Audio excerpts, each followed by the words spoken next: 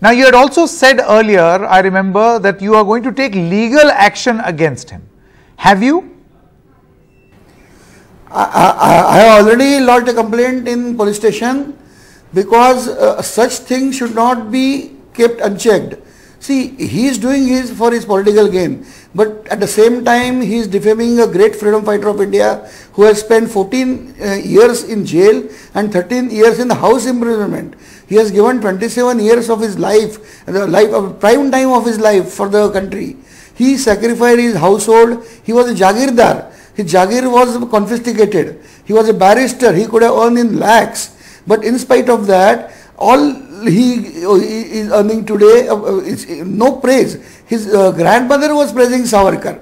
Rahul's grandmother was always praising Savarkar, but Rahul is blaming Savarkar, and he has gone a step further and he is saying that Savarkar was taking pension and then he was a slave of Britishers and the Britishers commanded him to act against India and all such nonsense.